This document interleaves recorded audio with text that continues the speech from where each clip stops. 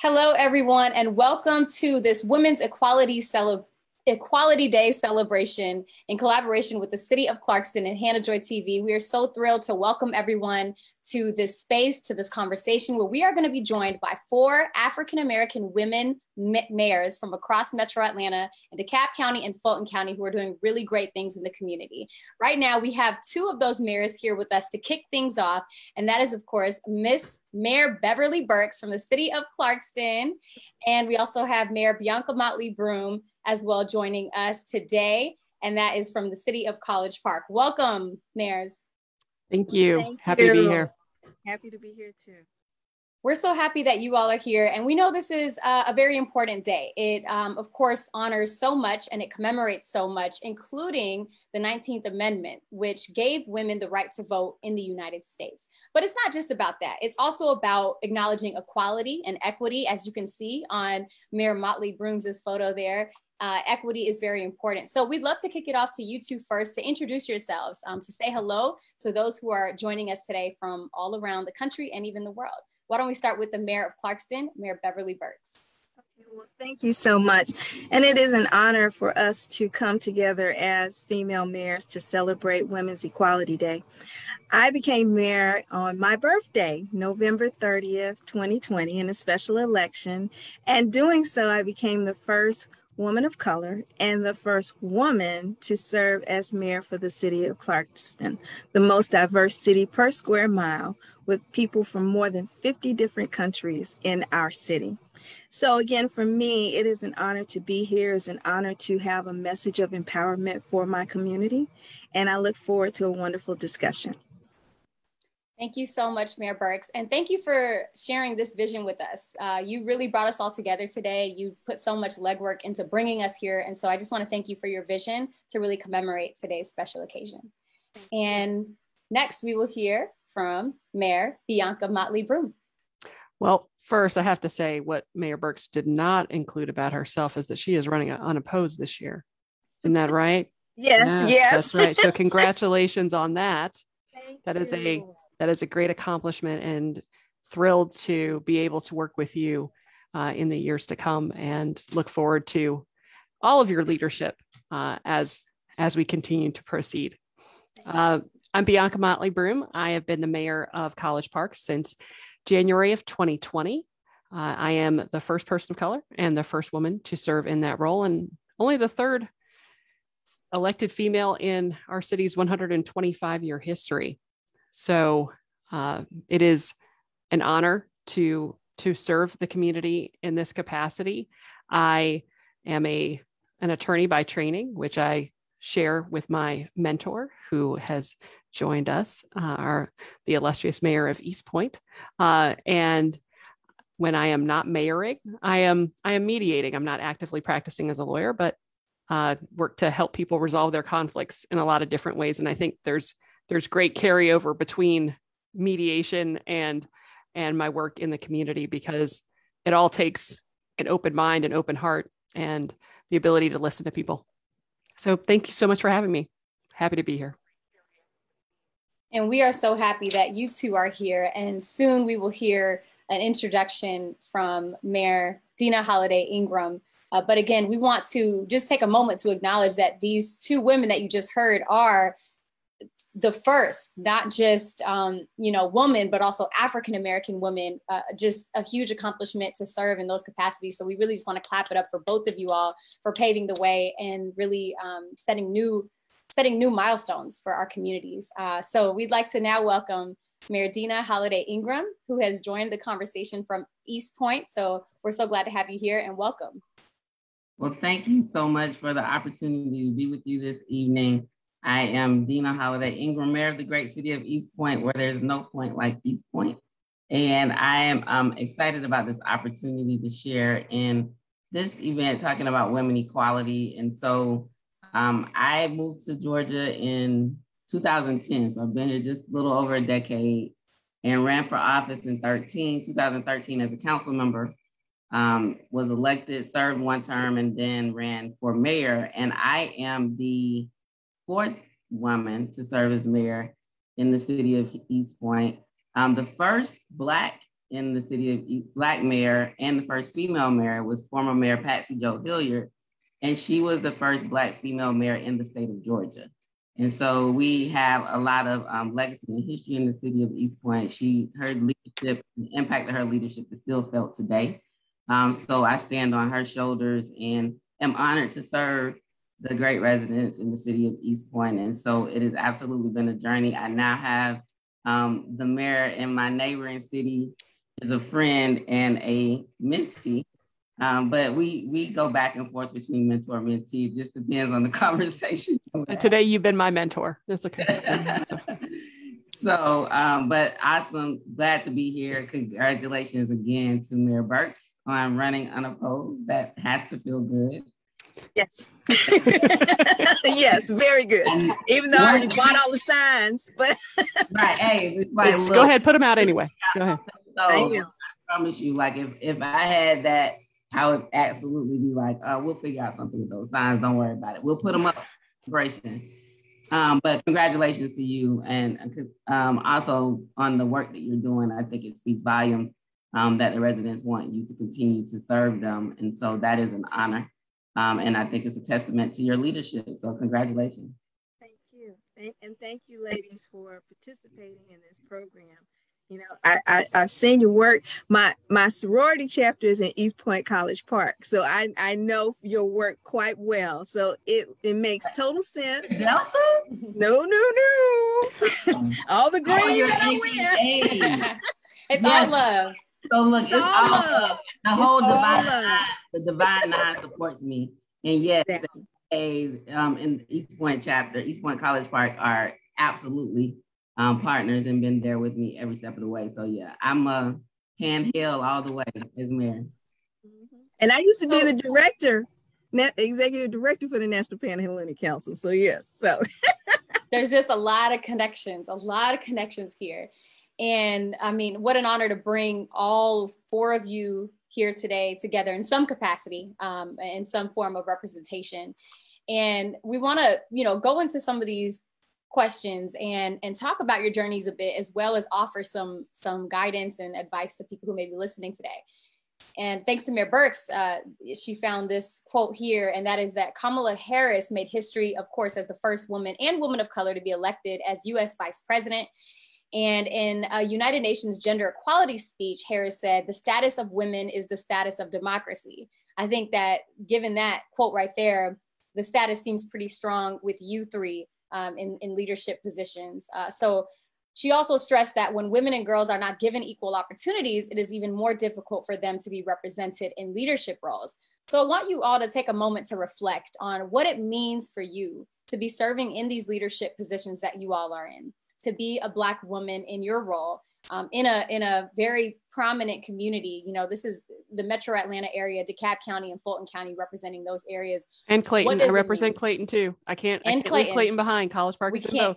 We can't leave Clayton out. Clayco, shout out to all of our Clayco people. We can't leave Clayton out as well. But these three major counties surrounding the Metro Atlanta area, what does it mean to you to be sitting on this panel today and representing that? Well, I'll kick it off. I think one of the things that I always plays in my mind is the fact that being the first does not mean that I was the first woman who was qualified to do this job. It does not mean that I was the first African-American qualified to do this job. And I think a lot about where we could be when we have the opportunity to tap into all of our talent. Because I think with 125 years of history, and actually 126 now in 2021, actually found in 1895, but the fact that we haven't been able to tap into our potential as a community galvanizes me. It excites me. It also makes me sad about where I know we could be if we really had dug deep and found all of the talent that resides in College Park.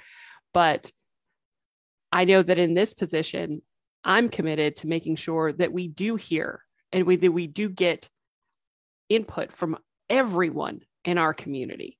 We have so many things to offer. And most communities of 13,000 people in the state do not boast the second largest convention center in the state, do not share part of the world's busiest airport, or have their own arena. We have 36 hotels in our community. We are a highly complex operation that can only get better if we tap into the diversity or the strength of our diversity. So I'm certainly committed to doing that every step of the way. I know my mentor is as well, and I know Mayor Burks is as well, but I just think that it's a real opportunity for us in these positions to be able to reach out so much more broadly than we have in the past, and see where our cities can go. Love that. Mayor Burks, how about you?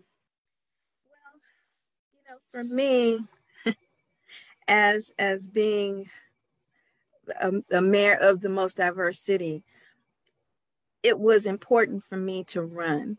And every day when I see little girls and they see me and they see that they can do this, to be mayor is my inspiration. So I am so grateful for the opportunity to serve the most diverse community and to have many of our community members who have not seen women in a leadership role to be able to see that it's possible to do. And so I take every opportunity to not only show leadership, but to pull people up along with me. I think that's one of the most important things as a leader. You know, as Mayor Motley Broom said, it's okay to be first, but once you're first, what does that mean?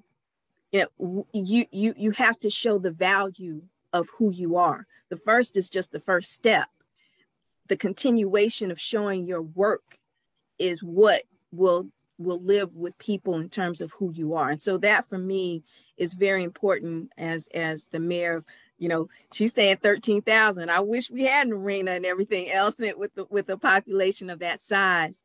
But it is leveraging our community, because 75%, more than 75% of our businesses are foreign born, our refugees and immigrants, making sure that they see that with leadership and particularly with female leadership, that we can grow and thrive. And so I always continuously make sure in terms of a message of empowerment, that is what I want to continue to do. And as being a female mayor, that's what I hope shows with my work. It shows. It certainly does show. And we thank you for that. And what about you, Mayor Ingram? So I echo what Mayor Burks and Mayor Motley Broom said. And I also think it's important as a woman and as a leader. I think when we think about being role models, yes, we're absolutely role models, whether we like it or not. For little girls, Black and brown girls, women, girls of color, right, to be able to look up to and aspire and be able to touch and be accessible to them. But I also think about the many times where as a woman, and as I'm married, I have a daughter, and my mom stays with us now. Like, a lot of times people will make you feel like you have to wait and kind of put your dreams on hold, that you can't do it, have it all, so to speak, that you have to like do things in a certain way, or, you know, you got to wait till you do the family and then, you know, till the kids are this age. And I hope that, you know, being a leader and being a woman who is married and has a daughter who's 11, and I'm a softball mom because she's really busy in that, and then I have a full-time, like that, it sends a message that you don't have to wait. That when you're called and when you purpose to do something and when you feel that is what God is leading you to do, that you can do it. And that, yes, you know, I have pretty long days, but the reward is knowing that I'm fulfilling my purpose and that I'm being able to be a wife, a mother, a mayor, a, you know, program specialist, attorney, like all of those things, a daughter to a senior mom, and being able to really be impactful, right? And do things that are impacting our community, and mentor. I think is really important. As they've said, you know, being the first, you're not the last, or just being able to be a Black female mayor of a city, right? what about others? What about those who you come in contact with who have aspirations as well? Making sure that you're making yourself available to have those conversations and be candid, right? With people so that we can continue to help each other grow and help inspire and support and promote each other. You all wear so many hats, as you said, just being a mom and a daughter at the same time, and, you know, and a full-time professional. And then of course, helping run a city and all these other hats that you all wear. When we rewind back to the 1900s, we think about women having to fight and wear many hats at that point too. Would love to take a deep dive into that and think about how did women, and this may be a question for Mayor Burks and of course, anyone who feels empowered to weigh in on this, but how did women achieve suffrage in the 1900s and what impact did this have on the American society? Well, to that point, you know, and we have two questions about it. It was very interesting that when you think about our Constitution, it was all men were created equal. You know, you heard some other people not mentioning their women. And so with that, it's been a journey for women to be a part of the voting movement. And so you saw that with the 1920s, and it happened before the 1920s. This has been an ongoing struggle that women have faced and tried to come together. But it was with the 1920s that you saw that galvanization of states voting to allow women to have the right to vote. And with that, it became an amendment to our Constitution. And so the struggle for women to vote has been a long struggle. It has been a collaboration both for women and men of power at that time to allow women to have the opportunity to vote. But this is still a struggle that we continue. You know, as we talked about the first question, it's why did it take so long now for us to be in this type of position? And I'll turn to my other mayors for their input as well. Well, being a member of the amazing Delta Sigma Theta Sorority Incorporated, our first act of public service was the women's suffrage movement in 1913. And organizing with women of different cultures, different race, different organizations to really come together to fight for the right to vote, right? For women. Because as Mayor Burke said, it's all men were created equal. You know, initially it was just white men who owned property. So it wasn't even all men, right? So there's been a level of really disenfranchisement that different demographics have felt. But we know that, you know, our power is in our vote. You know, as citizens in this country, our power is the right to be counted and the right to vote. Right? So to be counted in the census, that brings money into our communities. Oftentimes our, you know, people leave their power on the table, right? By not being counted. And the other is and that comes around every 10 years. And then it is the right to vote in every election. I don't care if it's there's one thing on the ballot, if it's just a referendum, it's just a question. Being able to vote and exercise that power. There are a lot of people who did not have that power or have that right. That right was taken from them or suppressed, or they were kept, played a number of games, Jim Crow, right? And Jim Crow 2.0 now. So the right to vote is so powerful. And if it were not that powerful, people wouldn't be trying to suppress it, right? And so I think it is important to know, yes, as women, that we were not necessarily created equal in this country. It was a fight. There was a movement led by women and organizations that secured that right to vote.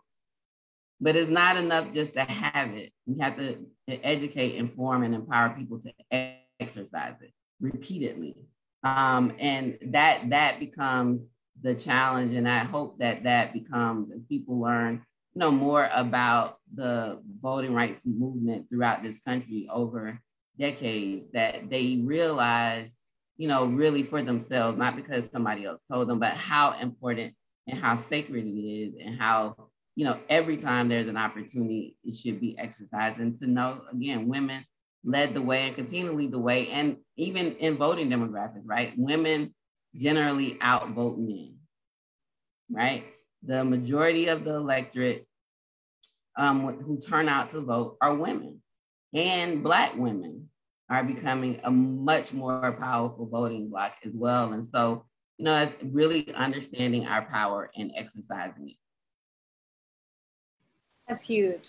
And I see Mayor Motley Broom is going to add as well to that. I mean, just so many important points mentioned so far. I agree with my colleagues. Let's leave it at that. We had an election in our city 4 years ago that was decided by 2 votes. So, and that's a quarter of the voting power on our council, because we have 4 council members. So when people tell me, oh, it doesn't really matter, my vote doesn't count, it absolutely does.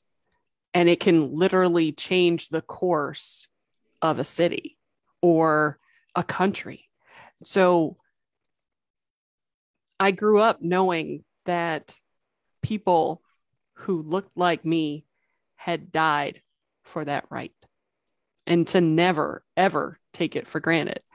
I remember going in the voting booth with my mother, and, it was the, Chads and the, you push the thing through the, I don't know all the terminology, but it just felt so important when she would say, okay, go right here. This is who we're voting for. This is how it's going to count. So it's always just been something that I build everything else around. When it's time to vote, that's what I'm going to do. Because I recognize that the people have the power. My mentor and I talk about this all the time. People have the power, and whether they choose to exercise it or not can mean the difference between a community thriving or going in a completely different direction.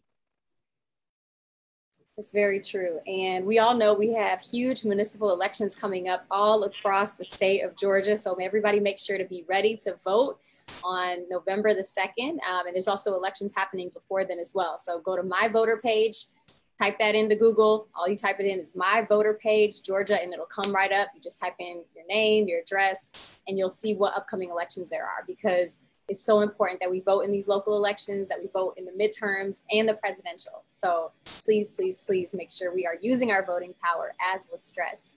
Let's talk about equity and equality and empowerment. And that was something that I think we all see in our spaces, whether you're working in the professional scene or working in the activism scene, or even in any space. How would you say you're incorporating those values into the work that you do? And we can even break down the difference between equity and equality as well, which we know equity is being fair, and equality is requiring equally, to be equally distributed, for a lack of better words. And that's just the basic terminology. But how would you say that you incorporate these important concepts of equality and equity into your work, and why is it important to do so? Well, I guess for me, one of the things when it comes to looking at our community is it is minority majority when you look at Clarkston, and making sure that our community has access to resources is critical. And so for me, it is ensuring that equity, when you've seen the drawings, you can have equality where, you have the people and they can kind of see, they have access to the little boxes, and they're looking at the stadium. And equity is making sure that everyone has the right access so that everyone is able to be able to see the game. But then once you are able to see it, you need to turn around and empower people. Make people, I always say, you can give someone a fish, but if you teach them how to fish, then they can thrive, and then they can turn around and create businesses and do other things as a result of you showing them and empowering them. So for me, in my community, I want to empower our business owners. I want to empower people to be business owners, to make sure that they have an opportunity to have wealth. I want them to look at generational success. All of those things are critical in terms of how we do empowerment and equity and equality. And it's being proactive and it's being active. Like you said, you know, wanting to see them do well. It's also being out there, right? How are you going to know if they're doing well if you're not out in the community, if you're not engaging with these businesses at events or at their establishments, right? Anything else to be added to that? I always think about equity in the sense that if we are going to tap into the potential of our community, we have to be equitable with the way we allocate our resources, because different people need different things. I'm on the Equity and Inclusion Commission of the Georgia Municipal Association. And we've talked for about a year about some of the issues that our communities around the state and around the country are facing. One of the areas that we haven't really talked about very much is people with disabilities, and how we need to work to ensure that we are incorporating our policies, our practices, to ensure that they have an opportunity to engage and contribute as well. Because what someone with any, a particular disability might face may not be something that that an average or a typical able person might. So, but we have to meet people where they are, because if we're giving people, I mean, it's if we gave everybody a car, but you have a disability and you can't get in it, what's the point, right? And so the idea is that we get as close as possible to getting people, as Mayor Burke said, the resources they need to thrive, and understand what those resources are so we can be the best advocates on behalf of our residents. That's so important. And I think you all are certainly large because it's so important, it's so necessary. And we know that also with Mayor Ingram, we know that equity is really a big part of your experience in your community, especially when we talk about gentrification. And that's something that you've been very passionate about working toward ending or eliminating in a great capacity. So could you talk about how that plays a role with your work?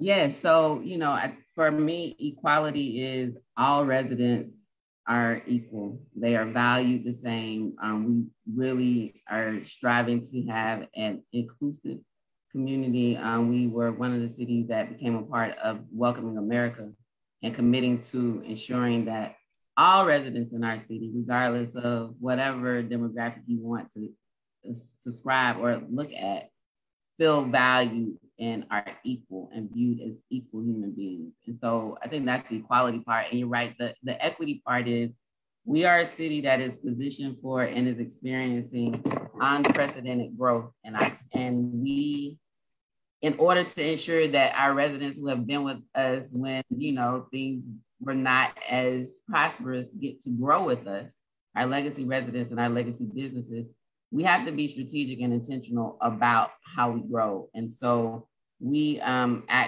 June 21st, we adopted our Equitable Growth and Inclusion Strategic Plan because there are things that we need to really have some systemic eyes on and a systemic approach to addressing to make sure that we grow in that way. And so there's 4 pillars in that plan. The first is, of course, community engagement.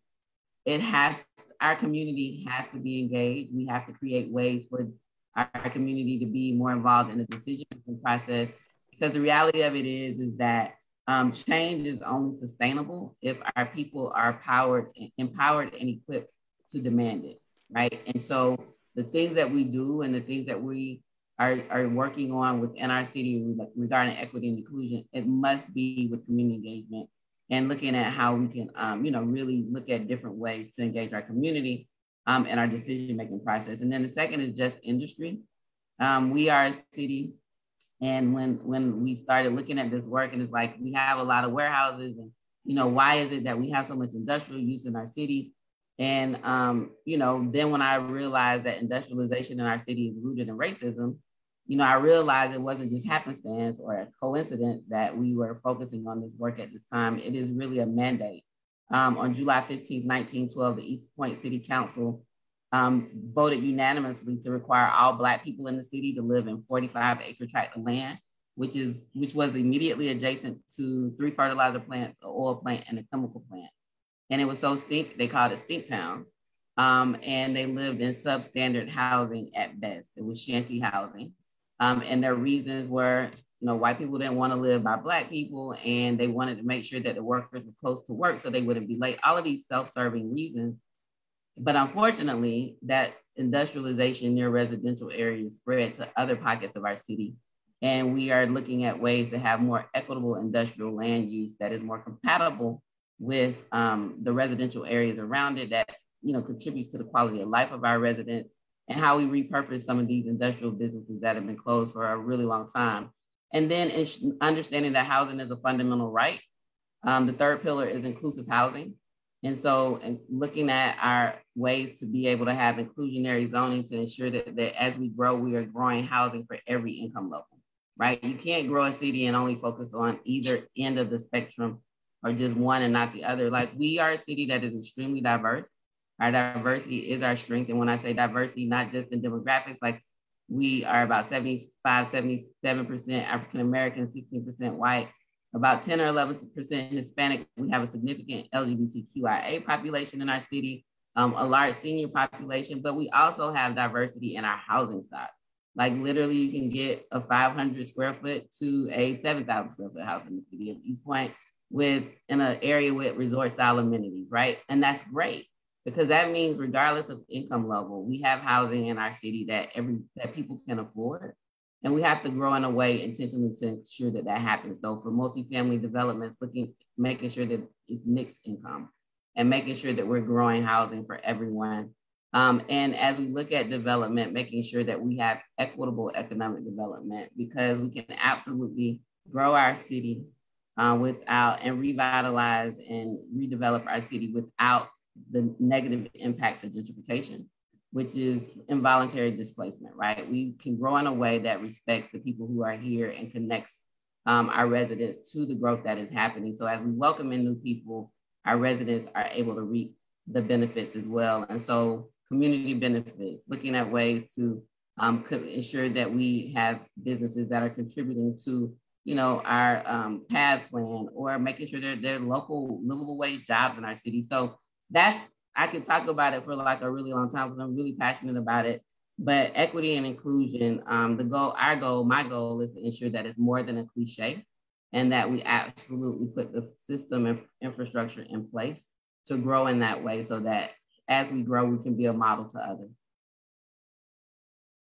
Yeah, I mean, it's such an important and loaded topic. You could talk about this, I'm sure, for hours, just because there's so many layers and so much to it. But when we also talk about, equality, it's important to recognize that, despite the Equal Pay Act of 1963, women are still earning less than men. And analyzing some of the most recent Census Bureau data from 2018, women of all races earned on average just 82 cents for every $1 earned by men of all races. So why is it important to address the gender pay gap in the workplace? And how do we do that? How do we go about that? What strategies have you seen that have been effective to really get that going? And who wants to start off with taking that one? I think it's important because the work doesn't change, right? So like, if you're doing the same job as a man, it's not like because you're a woman that you have less responsibilities, often either because you're assigned more or because you take on more, right?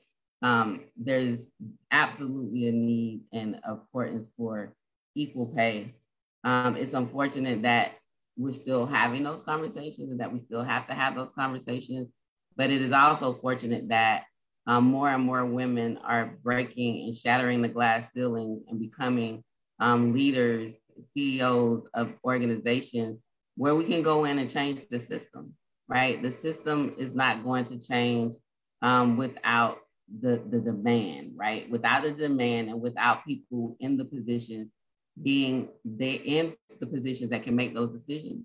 and actually bring about systemic changes. So, we deal with those situations as we bring on new directors within our city and bring on new staff, right? Like, so are they paid comparable? Is it based upon the work and the responsibility? And is it competitive with, just salaries across the board, not looking at what men are getting paid, but like what is the competitive salary for these jobs? And so those are definitely things that we have been very vocal about. I serve on a council, there's 9 of us and 5 of us are women. And so, I believe in you walk it like you talk it. You can't just say things and not do it. You have to live your values. And I think it, really starts with, again, inspecting what is happening within your organization to make sure that those disparities don't exist. And if they do, addressing them head on and making those adjustments and those changes. And so we've seen some gains within the city of East Point in that respect.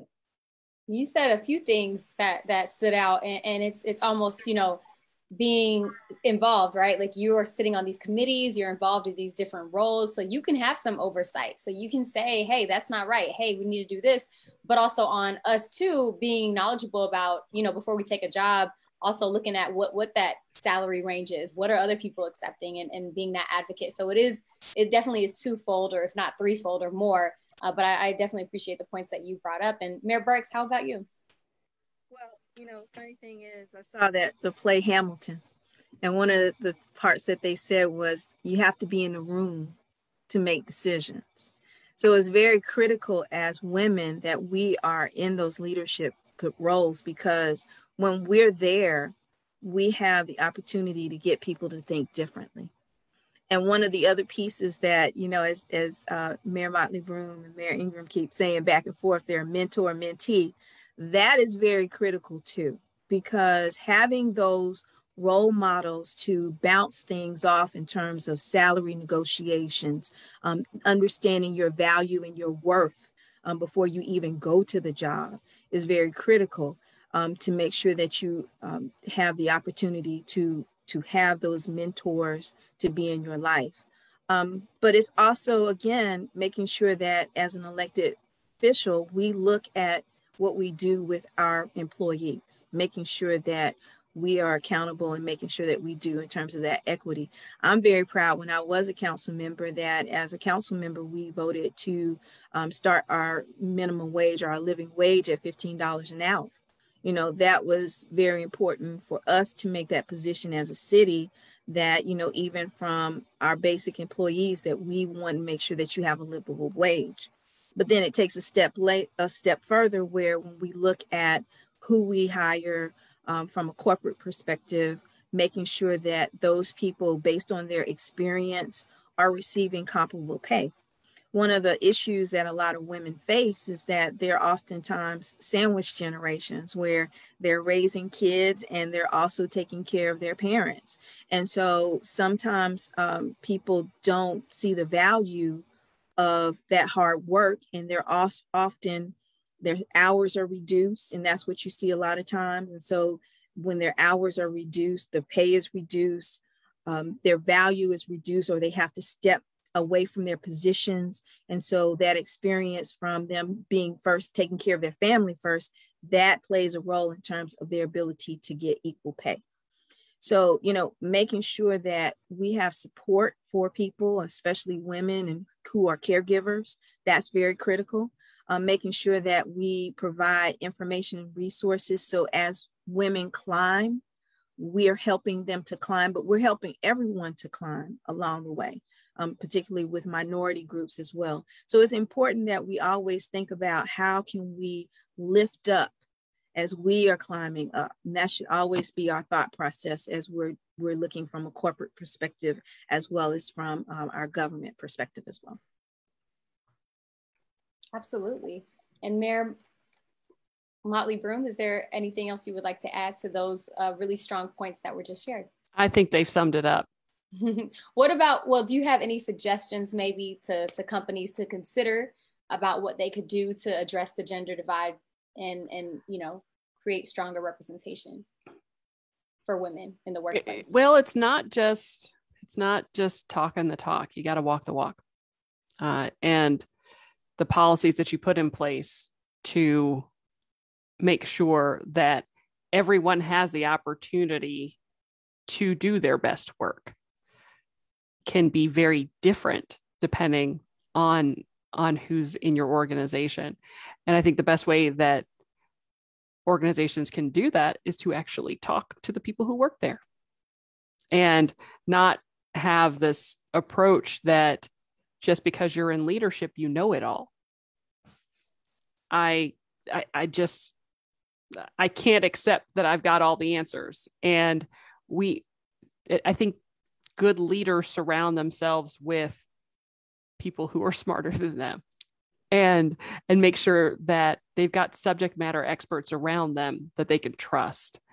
And I don't know how to do every job that is within the city of College Park. We have over 450 employees who do an amazing job for our residents and our visitors, but they know how to do their jobs. So it's really short-sighted if I, as a leader, come in and say, this is how something should go.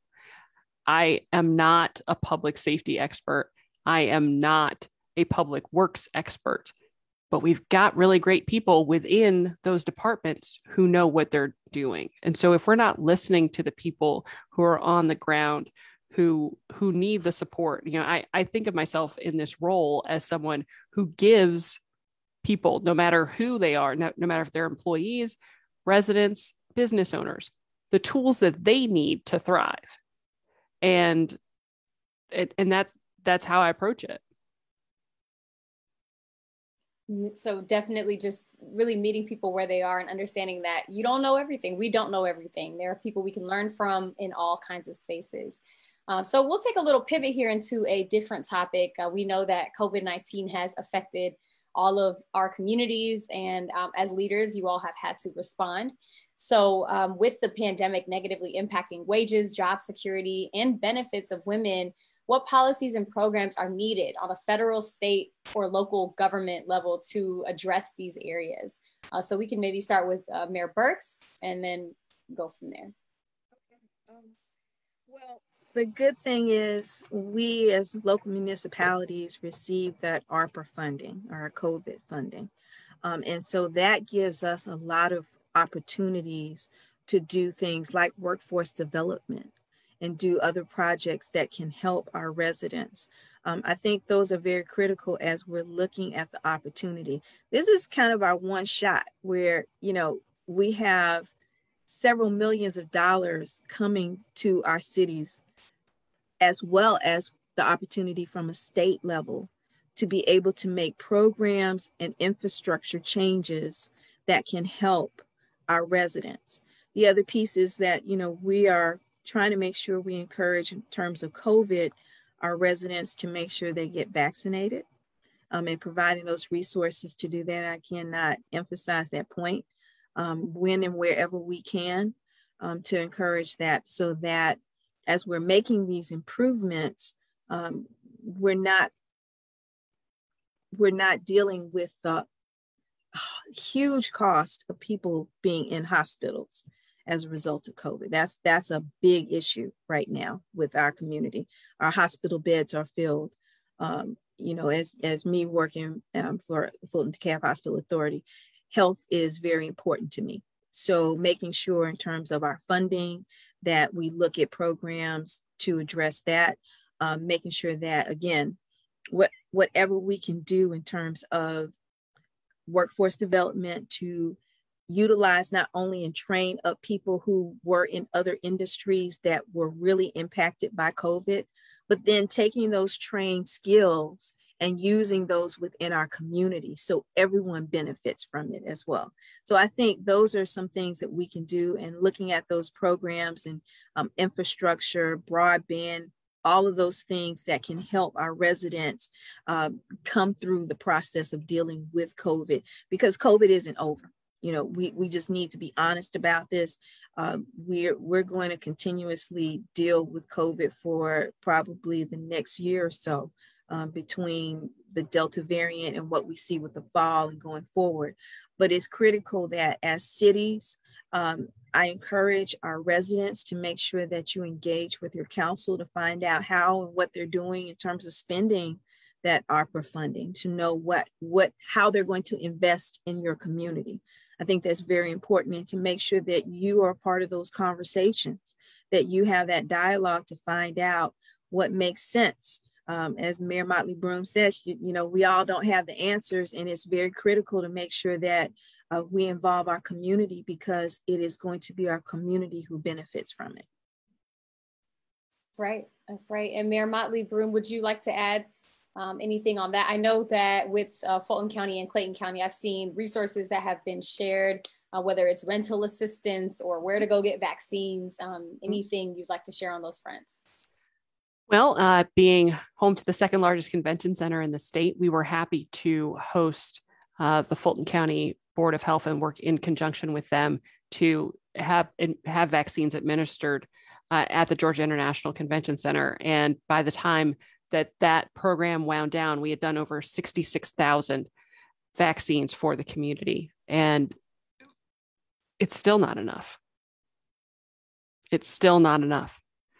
If you look at where the cases are happening in our community, it's disproportionately on the south side of Fulton County, because we don't have the vaccination numbers that are as high as the north side.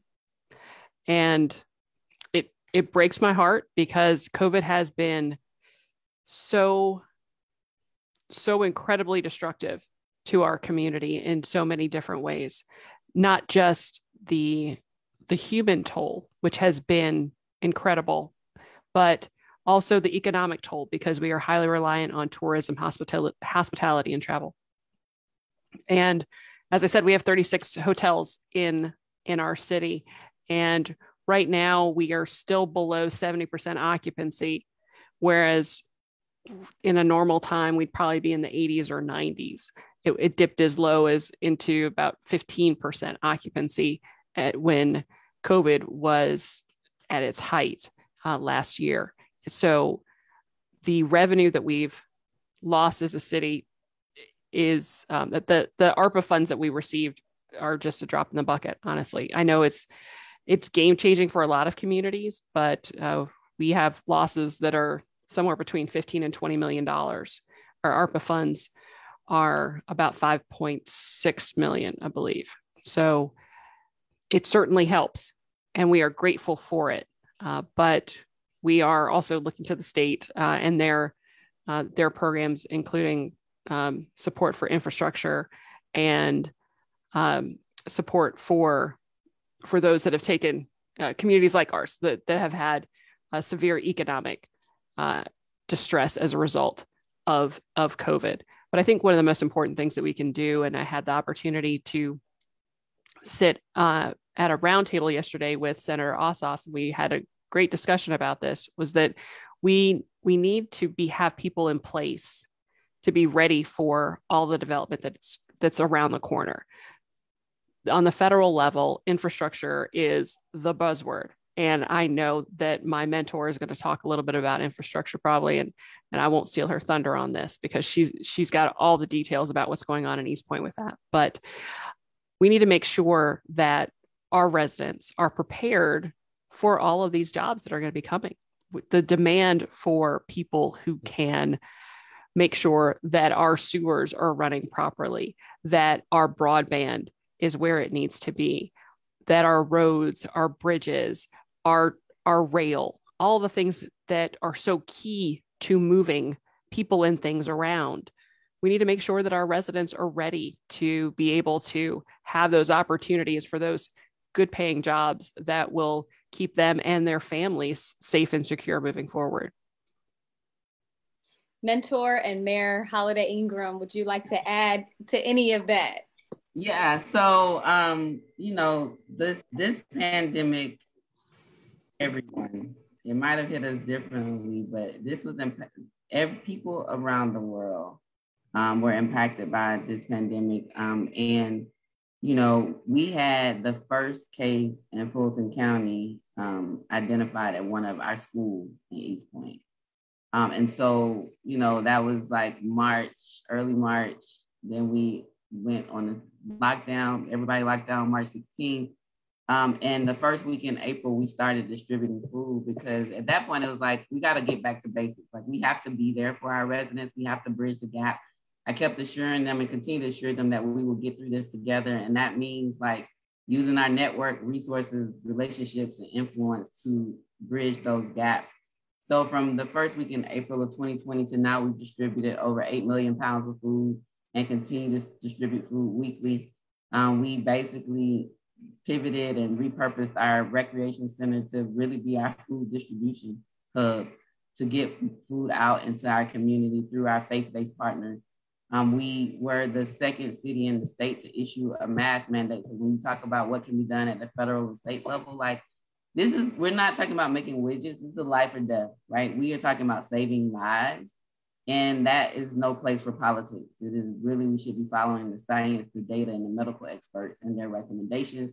And so we led the way with that. We started testing the first week in May. They said, well, in order to start thinking about reopening, you need to make sure that people are able to be tested. We did that. We were giving out PPE. We now have a weekly vaccination site in the city. And in February of 2020, our unemployment rate was around 4.5, 4.7%. And by the end of April of 2020, it was 20%. And it stayed in double-digit percentages through the whole of 2020. And, you know, it's doing better, but what it said to us is we have to help our residents with workforce development skills. People were finding themselves unemployed, not based on performance or anything that they did. It's just the way that the pandemic hit and, you know, disrupted industry after industry and business after business, and how that played into the livelihoods of our residents. So we offer Amazing Stories Foundation through a partnership with them, TV and Film Apprenticeship Program, where we have had 3 seasons, they call it, but 3 cohorts of people have 100% placement rate in the TV and film industry on sets on a number of different types of programming, and are making livable wages. We also partner with SEFCA for a construction ready program to provide training in the construction field, because there will always be a need for builders. And with the TV film industry, we watched a lot of TV. I mean, I was watching seasons on Netflix, right? So the future of work. Also, SEFCA has a high placement rate in livable wage. Strive ATL is a logistics workforce development program that we partner with, provide livable wage jobs as well. And we were the only city in the state of Georgia and in the Southeast region of the country to receive the EPA, Federal Environmental Protection Agency, Brownfield grant, workforce development grant, to train people for the future of work in the environmental field, right? Those careers that will be around regardless of what happens. And we also realized we have a Bridging the Gap resource request form for COVID, or just resources that are needed. And people need a lot of financial assistance. So we were able to use some of our CARES Act funding after we finally got it, after that really long fight with the county. We allocated some of that for utilities assistance for our residents. We then applied for emergency solutions grants and received about $152,000 for utilities and rental assistance. And then recently we're awarded $550,000 for and CDBG grant funding for rental and mortgage assistance. And then also collaborating with the county that has a rental assistance program, and with the Department of Community Affairs that has millions upon millions of dollars for rental assistance and mortgage assistance, but being able to connect the dots. So we are in the process of hiring a program coordinator to help people, connect people to these resources and make sure that we are helping our residents get the support that they need during this very trying and difficult time. And also looking at how we continue to do this as we move forward. East Point our demographics provide a lot of opportunities for us to really bridge the gaps and connect our residents to resources. And I don't get to serve just one type or one group of East Pointers. I serve all East Pointers. And in doing that, it is incumbent upon me to make sure that we're doing all that we can to connect people to the resources they need to thrive. and to continue to thrive with their families. And so COVID is, I think, showing us some levels and ways to be more efficient with how we do things, but it is absolutely, and it should have absolutely taught everyone that we have to be people focused. We have to put people over party, politics, profit, personality, any of those things, right? Like we have to focus on people and grow and lead with people in mind. You do have to be people focused. And please, Mayor Burks. I was going to say, I want to thank my council, because of last year before I was on council. They did make sure in terms of allocation, we had about 1.9 million that we spent on food assistance, rental assistance, on all of those things, especially in our community, when you look at the devastation in terms of the number of people who were unemployed. And we've allocated over $1 million now towards business assistance, mortgage assistance, rental assistance, health programs that we're trying to make sure that we put in place. Because the other piece that is a reminder is that we need to make sure that we are protecting our residents, because those things that made us higher at risk in terms of diabetes, obesity, hypertension, those things have not gone away. And those are factors in terms of preventative health that we need to make sure that we do the investment in our communities to make sure that today it was COVID, it could be something else, or it will be a variation of COVID. So it is a matter of us making sure that we do those investments in terms of workforce development, in terms of health, in terms of food and food insecurity, that we continue as a city to make sure that we invest in our people, because that's who makes our cities run. That's why we're here in existence, for our people. That sure is. And we've talked a lot about the communities and the cities and the people and what you all are doing to help support, and especially with women, you know, bridging the gap and ensuring equality and equity in our spaces. As we come to the conclusion of this conversation, let's take a dive deeper into your own journeys, with each of you coming into these spaces as mayors. What led you all? What were some of the challenges that you all personally had to overcome, you know, before even this year, before COVID, before, you know, the recent hurdles? What challenges did you overcome along your journey as a Black woman mayor in your city? And we can start with Mayor Motley Broom, and then we'll go over to Mayor Holliday Ingram, and then Mayor Burks. I had about 6 weeks of being mayor before COVID hit. So I can't really say, like, even before COVID what the challenges were, because the entire time I've been mayor, it's pretty much been pandemic and chaos. I mean, it's just been that way. And you learn to adapt. I think one of the things that I learned rather quickly is that you have to establish some walls and some boundaries, because when people talk about the impact that being an elected official takes on your personal life, your family life, that's not a joke. That's a real thing. And if you aren't intentional about creating space for yourself, for your relationships, then it will suffer. And so you have to be very, very intentional about it. But I think that makes me better when I take that time for myself. I think I'm going to see my mentor tomorrow morning. We're going to work out tomorrow morning. Yep. See? Yep. Yep. What? Wait, what? Oh, right. But okay. All right. Anyway, but when you take the time for yourself and you're good to yourself, then you can be good for everybody else. If you keep on giving, till the well is dry and there's nothing left for you, it just doesn't put you in the best position to be able to serve others.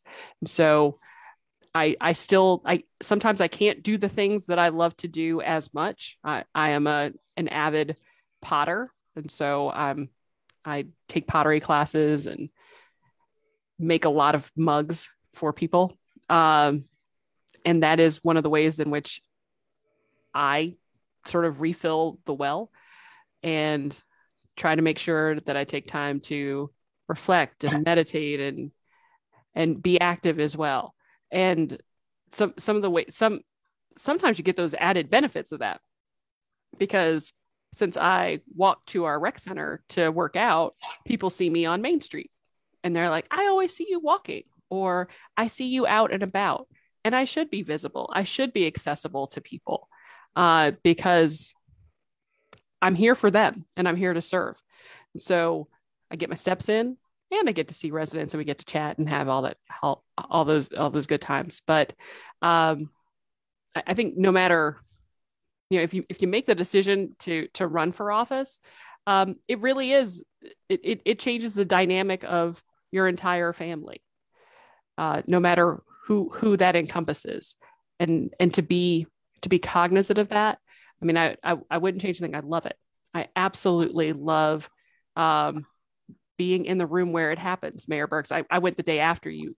I think you were there on Saturday and I went on Sunday because I saw your post on Facebook. But it was just, it's exhilarating to be able to have an impact on your community, to be able to say, this thing happened and I was a part of it. Like and to know that it's going to change the trajectory of people's lives that you'll never meet. They'll never know you had a hand in it, but that builds your community. It is an honor. It is a privilege, and I'm grateful every day. Beautiful. Thank you for sharing that, Mayor Motley Broom. And I know the community is grateful to have you leading and serving in various capacities, and so are we. So we appreciate you being here and sharing that. And what about you, Mayor Deana Holiday Ingram? What led you to stepping into this role, and what did you have to overcome along your journey? What led me to stepping into this role? So I believe that I was born to serve and called to lead, and service is the rent we pay for our room here on earth, right? So I went to FAMU undergrad, go FAMU. And then I went to Howard for law school. And at Howard, I was trained to be a social engineer. And that is to go out into society and engineer a society that is more fair, more just, more equitable, more inclusive for the community through looking at policies and laws and ordinances, like how do you change the system? And that training really, a lot of the, attorneys in the civil rights movement are graduates, or were graduates of Howard University School of Law, Charles Hamilton Houston, Thurgood Marshall, right? And so that was indoctrinated into me, in addition to my family and my mother and father, who just like really taught me and showed me what service meant. And so as I moved here to East Point, and began to get engaged, I realized that there was an opportunity in the space to be very impactful in my local community regarding the things we want to see done, right? Regarding, whether or not we have a path within our city, whether or not we have more quality of life types of things within our city, whether or not we have events that are, that are respect and celebrate all cultures in our city, whether or not there are places for people to get. There are just so many things that we can do at the local level that absolutely impact the quality of life of our residents on a day-to-day basis. And so I said, here I am, knocked on some doors. I had only been here 3 years when I ran for council, and the residents chose to allow me to serve them. And then said, now that we are, as I campaigned from council, I told the residents that we would reach sensible solutions and take steps forward for East Point. We did that. When I ran for mayor, I said that we would continue progress together. We've done that as well. There's been a lot of unprecedented growth happening in our city, and we're continuing to be able to, attract unprecedented development within the city, do unprecedented improvements to our infrastructure, like sidewalks, roads, just a number of different things. And yes, we have a lot of infrastructure needs within our city. over $326 million in water, sewer, and stormwater infrastructure needs that we inherited. And just like other cities, my neighbor cities, College Park and Hapeville, and cities across this country, this aging infrastructure is a challenge. It is a huge challenge. And you know, that's fundraising like no other, right? Trying to find revenue sources that we can't fee our way out of it. There's no way to be thinking about, okay, we'll just charge fees. I mean, it's too much. And so we've been really, you know, working with our state partners and our federal partners to get revenue sources into our city to be able to deal with that very huge challenge that, yes, existed pre-COVID. We will be using some of our ARPA funds to help address that, because this is the first time in history that cities are getting direct funding in this way from the federal government, and to be able to use for that. But we're also trying to leverage that with other sources of revenue. I think so that's from a city perspective around challenges, is infrastructure. Infrastructure is about like saving lives. People need to be able to drive on safe roads and streets. They need to know that bridges are not going to collapse. They need to know that the water that they drink is clean and safe, right? All of that deals with infrastructure. And it is unfortunate. It's unfortunate that so many real issues get politicized, but I still remain optimistic that we'll reach those people-focused solutions and realize this is not about party. This is about saving lives as well. The other challenge I'll speak from a personal note as I wrap up is around being okay with saying no, right? That is a hard lesson to learn. And not feeling guilty, right? And this, you know, we get pulled on a number of different, I mean, like if I literally tried to be at everything I get invited to or that is shared with me, it's just not humanly possible. I mentioned I'm a wife, I'm a mother. My mother lives with us, right? Like I have to prioritize my family.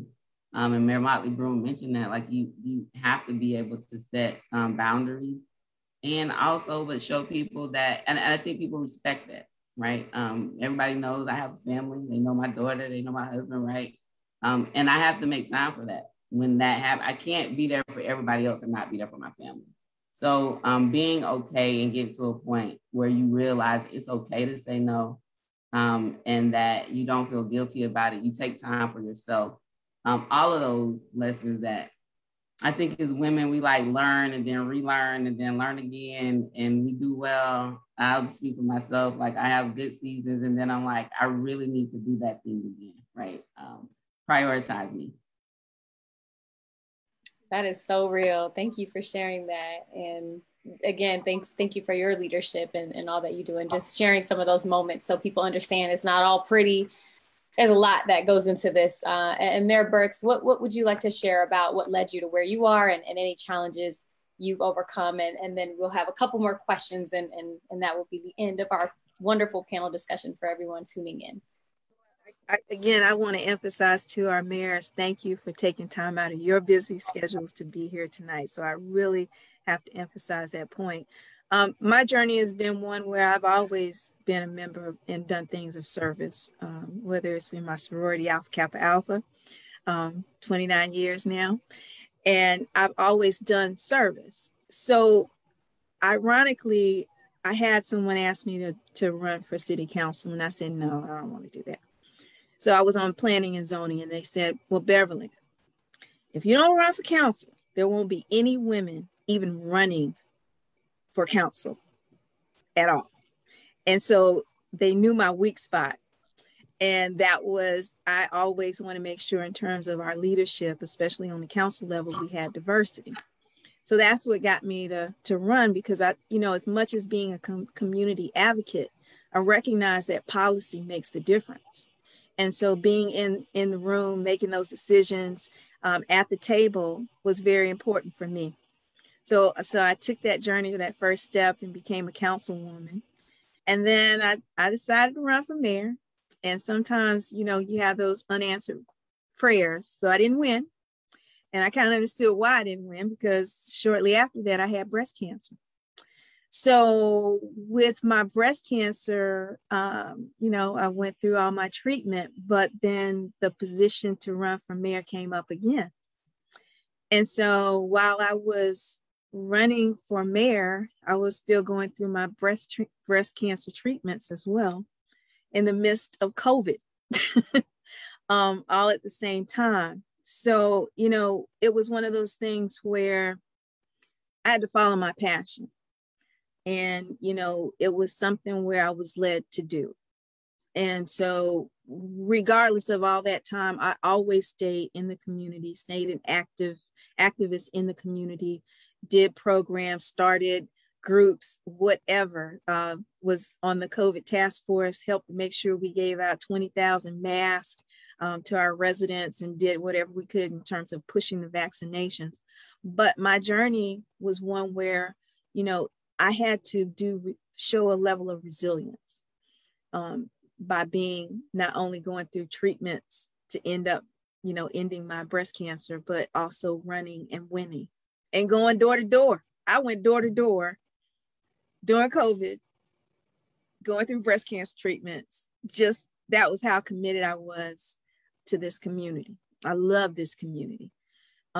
So a challenge, I guess, was up until last month, I've always done all my meetings via Zoom. So I had my first person meeting after all of these months, almost 9 months now of being virtual. And so, we're reopening our city, but we're doing it cautiously and wisely because, again, the numbers are not going down, they're going up. And so we have to be mindful of that. We also have to be mindful of how do we move forward. Again, we're still going through the issues of COVID. We're still trying to make sure in terms of supporting our residents that we provide resources and aid to them. But we also have to worry about one of the bigger things, which is housing. Housing is very critical in our community because, again, we're so small, we're 1.5 square miles, we're running out of space, right? And so we're having to balance our small inflection of gentrification, where now we're seeing $400,000 and $500,000 homes in Clarkston, right? But making sure that we balance our residents because housing is a health disparity. Not having an address, not being able to say where you live is a problem, even for you to get a job, for you to live.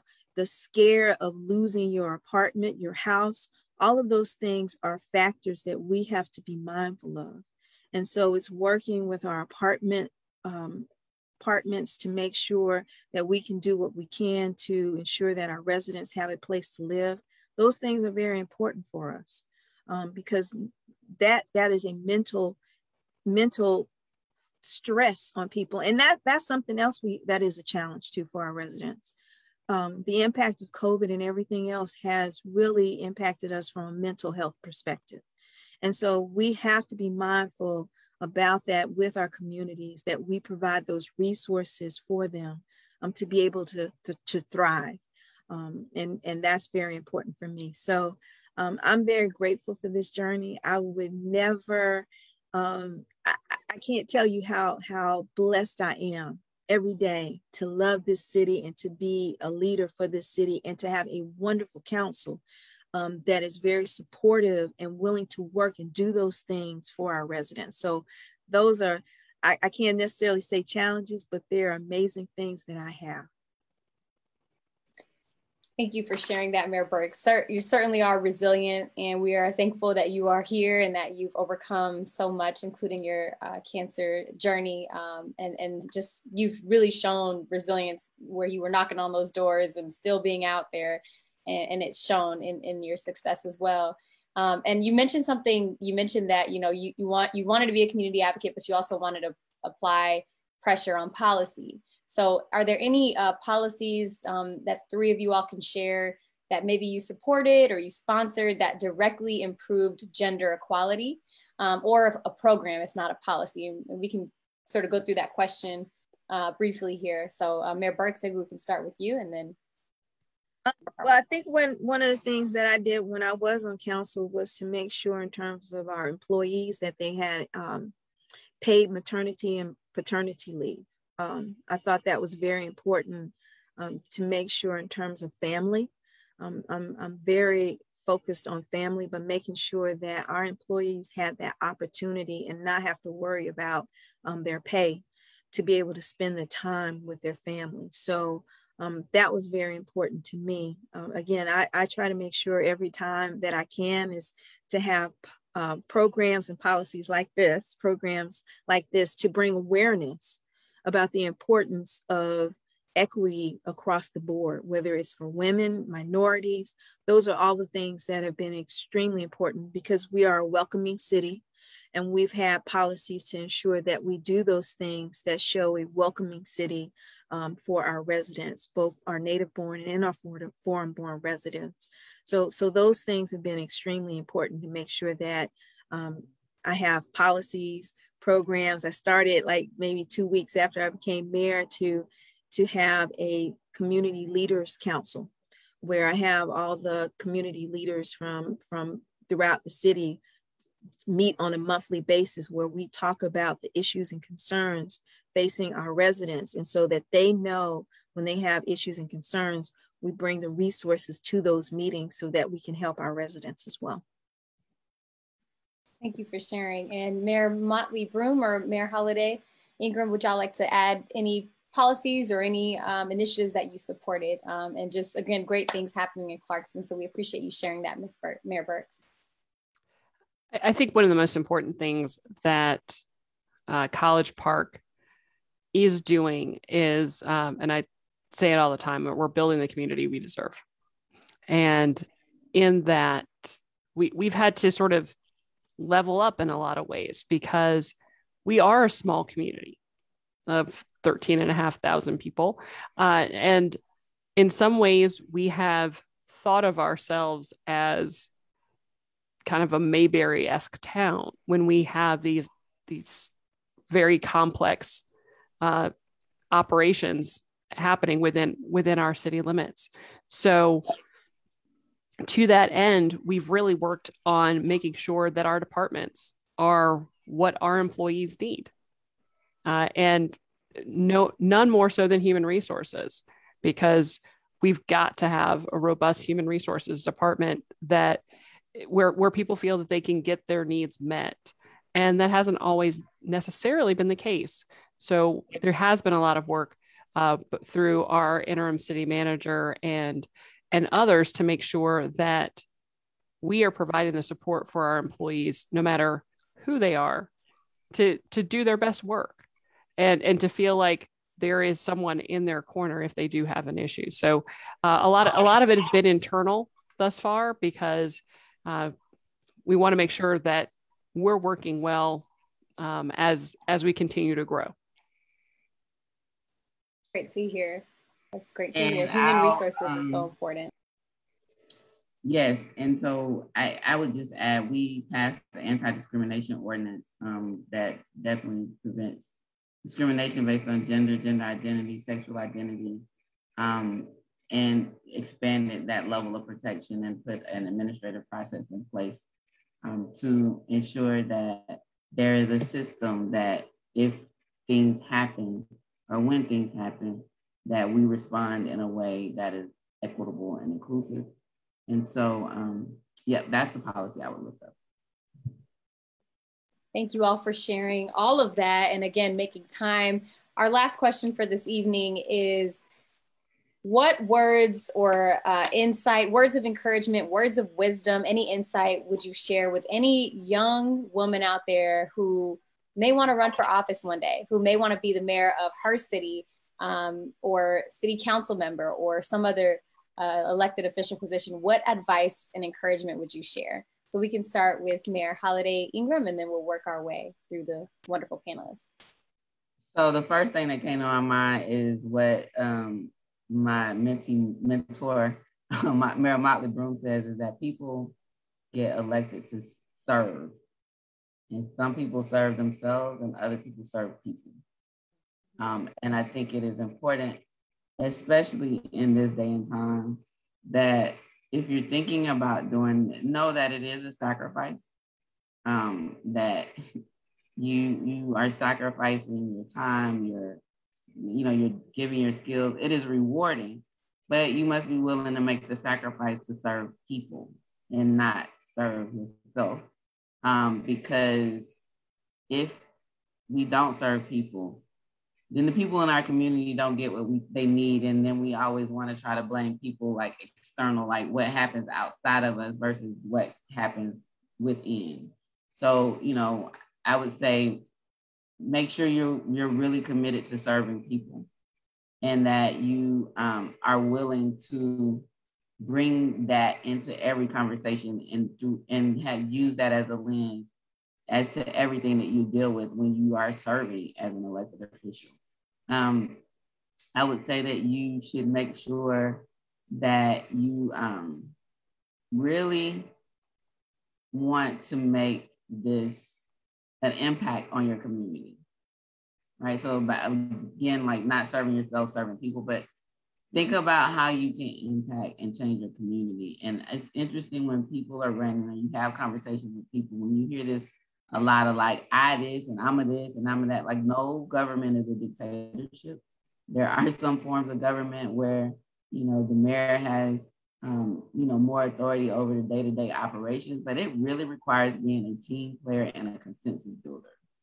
And you have to be able to get to a point where you understand how to be disagree without being disagreeable, agree to disagree, how to understand that people express their passion in a lot of different ways. And people might not always say things the way you want to hear them and might not feel as nice, but that's them expressing themselves, right? And being able to have that thick skin and really look at, so what's the issue? What is it that needs to be addressed, and be solution focused? And I would say, let peace be your guide in this political space. As an elected official, there's a lot of politics at play. Everything is fickle and temporal. You have to be guided by what you believe is right and be comfortable with the decisions that you make. And so my barometer is, if somebody asks me why, can I articulate the reasoning? Whether they agree or disagree, a lot of times if you're able to share with people your reason, they can understand. And will I be able to go home, lay my head down on the pillow and have peace? Or will I be tossing and turning because, it wasn't the right thing to do, or, the way in which it was done, whatever. Peace is a barometer. And then the third one is whether or not my daughter can look at me and still, have pride that I'm her mom and a role model, right? So like not getting out of character, not, really focusing on that. Because those are the things that you'll hear a lot of stuff in politics. But at the end of the day, it comes down to those simple things. If you're going to really serve people and be impactful and transform your community. Thank you for sharing that. Mayor Burks, what would you like to add? Well, I also would like to say that it's important for you to be a servant leader and making sure that you're not using the position as a political resume. Because so often what happens is that you may have political aspirations, but those political aspirations don't meet the needs of the community. And so I think it is very important that if you decide to run, that number one, you are community focused, that you are involved and engaged in your community, that you always listen and have the pulse of your community, and that you make decisions that will benefit the best of your community. You will encounter people who may want to sidetrack you, but always use that compass, that moral compass, that community compass to stay focused on what is the best interest of the community. I think it's always important to have good leaders who are your mentors, who can provide you the guidance that you need, but always remember at the end of the day, you're the one who has to make that final decision, whether they give you whatever information or support that you need make the good decisions based on what is in the best interest of the community, not as what's in the best interest for your future goals. So always think about how, when I am in this seat, I am going to do the best job for this city. And when I leave this seat, I have done my best and given my best. Making sure you also set some boundaries, because it's easy for you to get so wound up in doing what you do. But if you don't make sure that you replenish yourself and give yourself the energy, you won't be good to anyone. Always make sure, again, surrounding yourselves with good people who will tell you no when you need to hear no sometimes, to make sure that they will have your best interest and not say yes to you all the time. When you need to hear that you might need to think things differently, you might need to involve other people, having those people who are close to you, and have a few people who are extremely close to you. Not everybody needs to know who they are, kind of folks. That is very critical to make sure that you have that, because then they can help be your pulse sometimes and give you feedback that other people may not even give you, so that you can do your job. But always do it with dignity, pride, and with empathy for your community. I think those are very important things for you to do. Right, that's right. And Mayor Motley Broom, what would you like to add to all of these important tools and tips that mayors have offered? I think both mayors really summed it up very well. If you're thinking about running for office, though, you need a good team, and you need a good plan, and you need to execute that plan. I would wholeheartedly agree with everything they've said, but if you're actually talking about nuts and bolts, you need to have a plan, and you need to execute on the plan and stick to the plan and get a good team that's going to help you do that. There you go. There are a few tips and words of advice for anybody. And I'm sure you can always reach out if there are any more specific questions that you may have. And this is to all the young people who may want to run for office one day, and continue to follow these mayors, stay connected with their journeys, all the great work that they're doing in their communities. We really just want to thank you all again. Mayor Beverly Burks from Clarkston. We're going to give her a round of applause. Mayor Bianca Motley Broom from College Park. Give her a round of applause. And Mayor Dina Holiday Ingram from East Point. Round of applause. Thank you all so much for making this Women's Equality Day so special. Y'all are all busy. You all have families. You all have all these obligations, but you made time. And we hope that those of you who all tuned in gained something from this conversation. There was so much shared today, and it'll live on online forever. So you can always go back and rewatch some of it. We want to thank you all for your time. Again, Mayor Burks, thank you for bringing us together, for sharing your vision, for planting this seed to have this conversation. We are so grateful for all of your leadership. And with that being said, we come to the closing of our program, and we want to just thank everybody for tuning in. Thank you for spending this Women's Equality Day with us. And to the panelists, we thank you all again. Thank you, everybody. And we want to make sure we thank you for being our moderator tonight. And so thank you for doing an excellent job. Thank you. Awesome job. Thank you. Thank you. Thank you. It was an honor. All right. Thank you, everyone. Bye.